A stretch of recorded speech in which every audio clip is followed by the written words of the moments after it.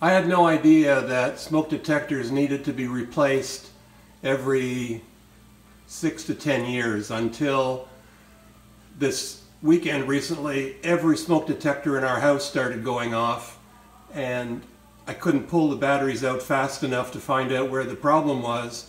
When they had no batteries, then I realized that I had a bigger problem and that it was due to defective smoke alarms that had just gone past their life. Here are the tools you're going to need. First thing you're going to need is a step ladder. You're going to need a drill. It can be this kind of a power drill, or it can be just a screwdriver, because there's 2 screws you're going to have to remove or loosen. And you're going to need some kind of a power tester to make sure that you're not working with live electricity. And then with a single half-turn twist, you'll be able to pull off your old smoke detector, revealing 3 wires. And they might be black, white, and yellow.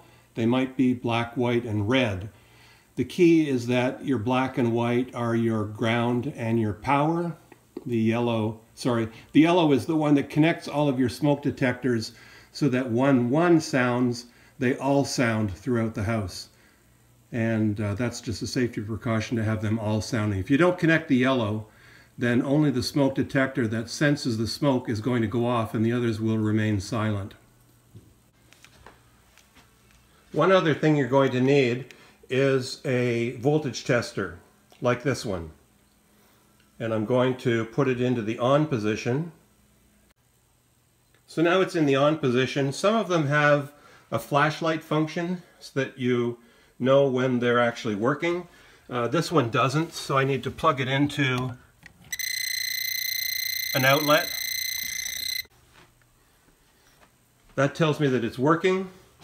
And now I'm going to go up the ladder and I'm going to verify that I have a live connection right there. So now I'm going to go to the circuit panel and find out where my units run in the circuit panel and cut off the breaker.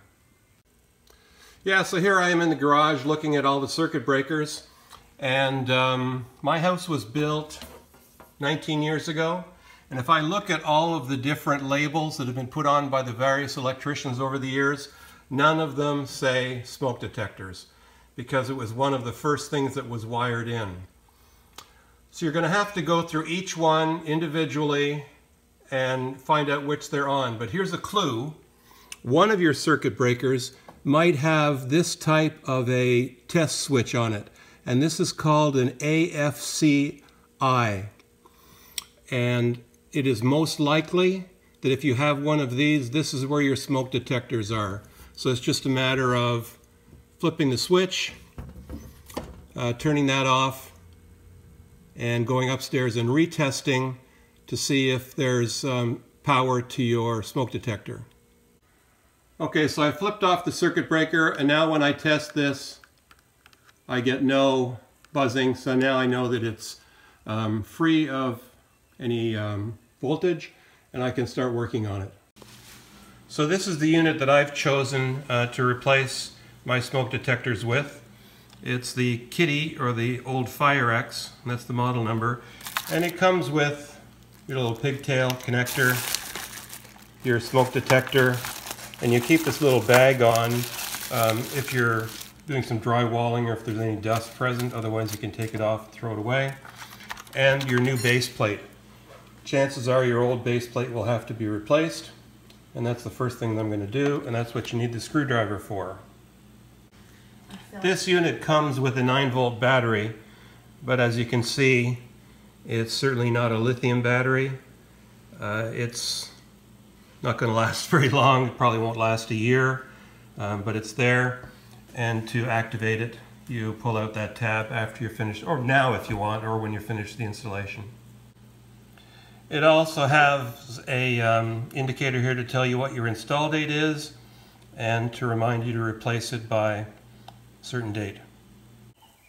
Now, a fun fact about your smoke detector. I bet you didn't know, or maybe you did know, that it contains a small amount of radioactivity. But it's so small that you don't have to worry about handling it with your hands. It's americium-241. It has a half-life of 432 years. It was first identified in the Manhattan Project. It's a byproduct of plutonium. It costs about $1,500 per gram, and there's enough in 1 gram to make 3 million smoke detectors. So what you have is a very, very small amount of this isotope that you shouldn't have to worry about. But you do want to dispose of this properly, and I'm going to take mine to the waste hazard facility nearby. Step number 1 is just to disconnect these wires by removing the caps and then pulling the wires apart. Now we're going to use our drill just to loosen these 2 screws.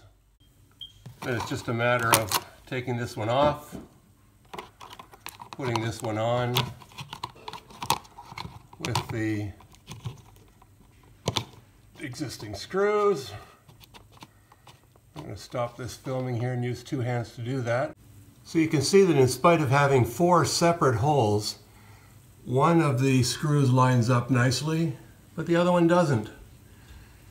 But the unit's light enough that it can be held up with 1 screw. Now you notice I left a yellow one hanging before I reconnected the black and the white to the little cable that's provided with the unit. The reason I left the yellow hanging there is because the new ones don't have a yellow, they have a red, and the old yellow is connected to a white, but the electrician was smart enough to paint some red on it. So I'm going to connect red to where the yellow used to be. And you also notice this little cap that's on it. I'm going to have to take that cap off, but the reason that that one has a cap and the white and the black don't is because it's not essential to connect the red one. You only connect the red one if you want all the smoke detectors in the house to alarm when one detects smoke. That's a safety feature and it's highly recommended. So after connecting each one of these, you do need to pull on the wires, make sure that they are well twisted by the cap.